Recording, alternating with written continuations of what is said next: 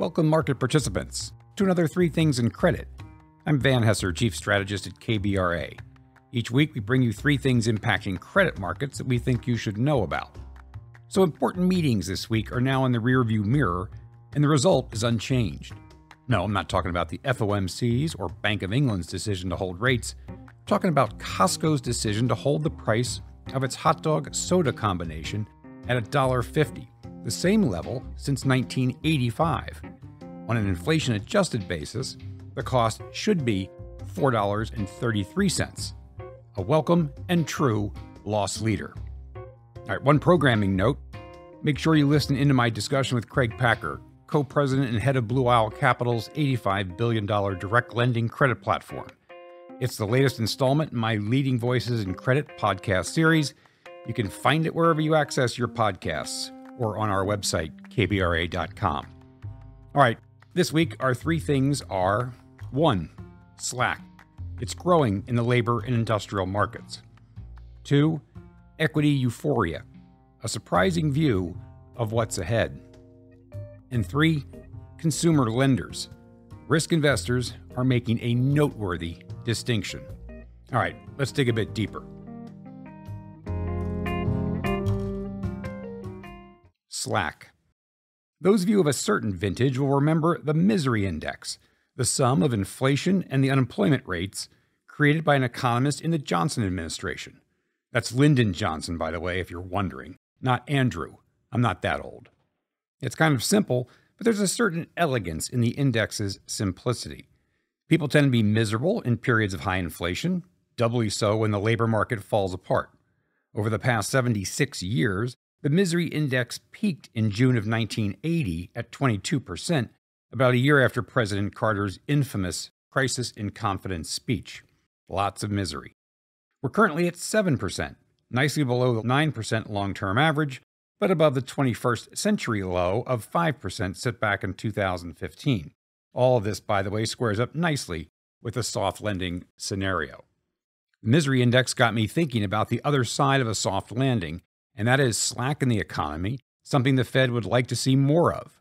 Two indicators I pay attention to on that point are the underemployment rate, that's the U6 in government speak, as opposed to the U3 unemployment rate we all know and love.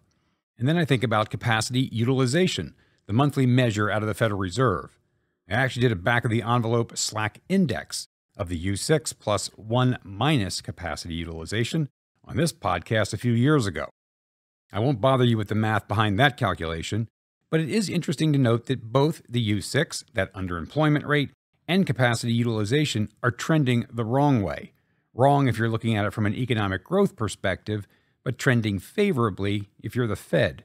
And that's where we are seeing the labor market loosen up and the utilization of the installed productive capacity of the country slow. Neither is all that worrisome, and that's the challenge to the Fed, the needle it has to thread here. Slow the economy, but don't make it contract. So far, so good.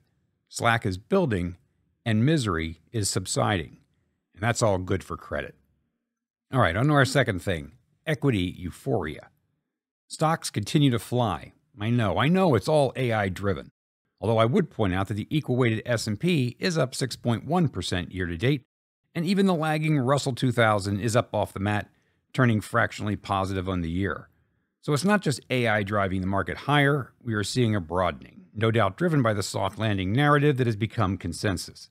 In any event, stocks up usually means spreads tighter, and that's clearly the case today. So where to from here? That's a fair question, and for that we turn to street strategists.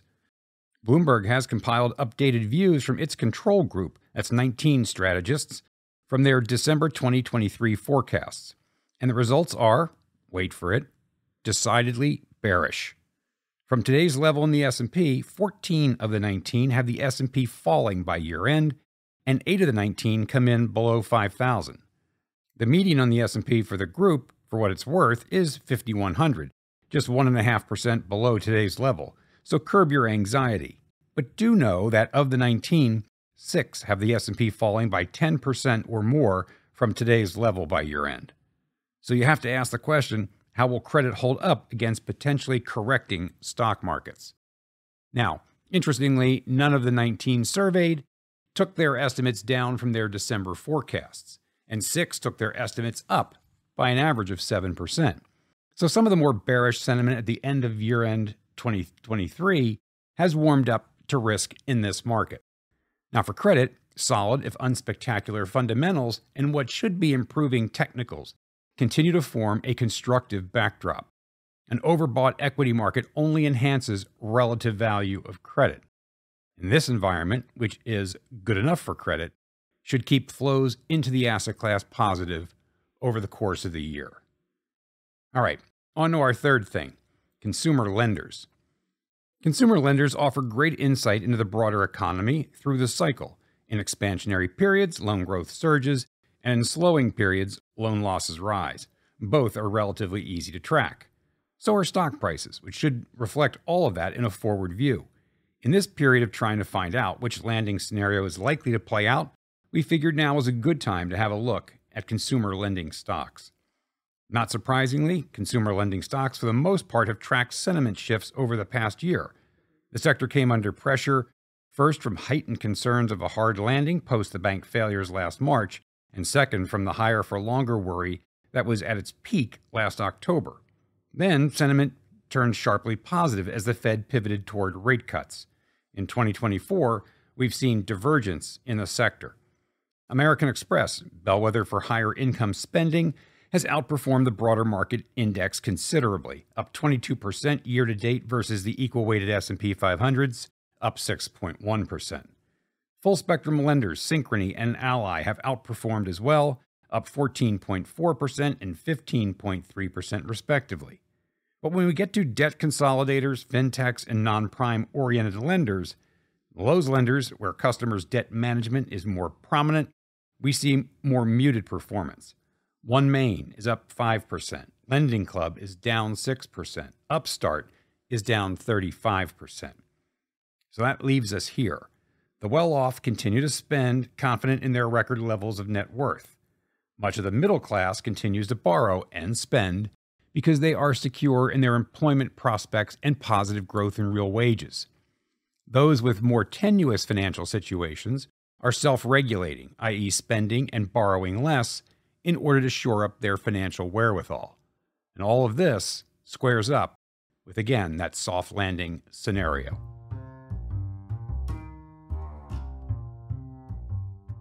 So there you have it. 3 things in credit. 1. Slack. It's building in the labor and industrial markets, and that's welcomed by the Fed. 2. Equity euphoria. A sell-off is generally not good for credit, but in this instance, where it feels like an overdue correction, we don't expect material repricing of credit. And 3. Consumer lenders. Shareholders are making a noteworthy distinction. As always, thanks for joining. Don't forget to check in on kbra.com for our ratings reports and our latest research. And make sure you listen to our latest episode of our Leading Voices in Credit podcast, featuring Blue Owl Capital's co-president, Craig Packer. We're going to take next week off as I'm going to be on the road, but we'll see you back in 2 weeks. Take care.